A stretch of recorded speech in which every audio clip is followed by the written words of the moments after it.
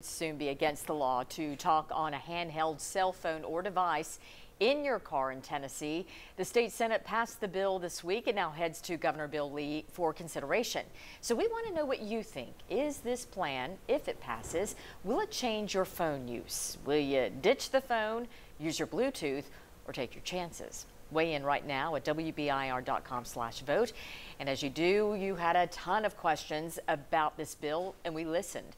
10 News reporter Gabrielle Hayes has some answers.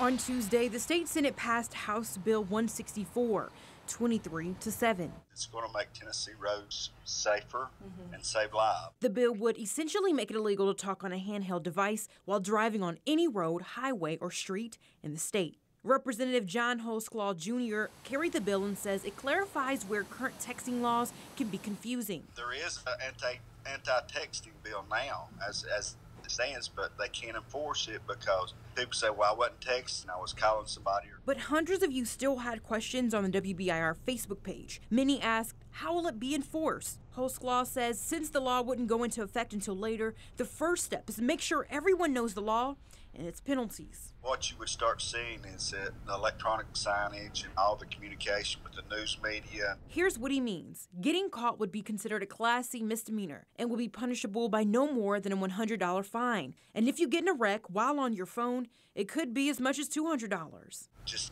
leave the phone alone. Another question you had, will law enforcement be exempt?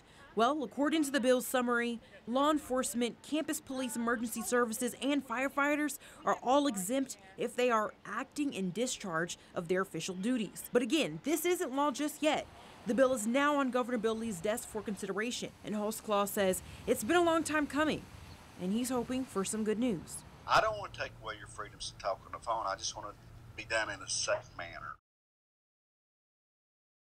And we asked if this plan passes, is it going to change your phone use? And more than half of you right now saying you're going to use your Bluetooth.